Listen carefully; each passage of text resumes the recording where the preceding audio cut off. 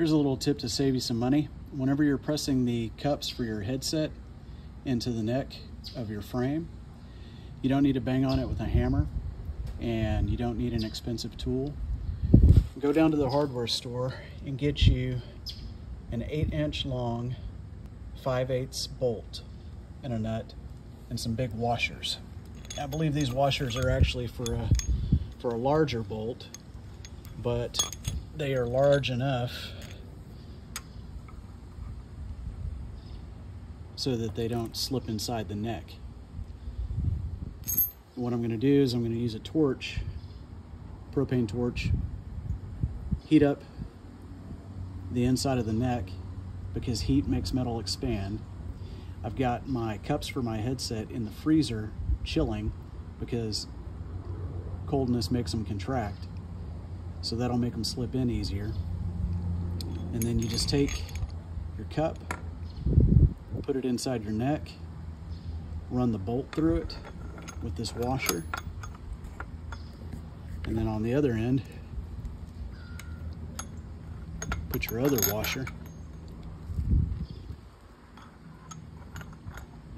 and your nut, and then you use 2 wrenches to tighten it down, and that will press the cup nice and even right into the neck.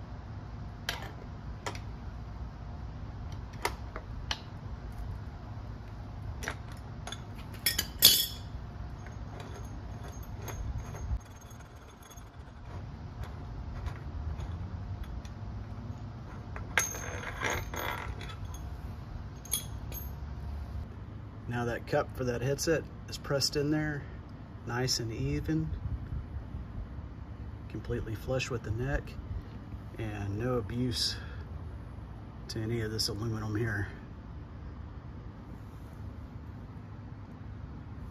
So now I'll just do the same thing for the bottom side. And there's both cups installed using a $5 bolt that you can get at your local hardware store.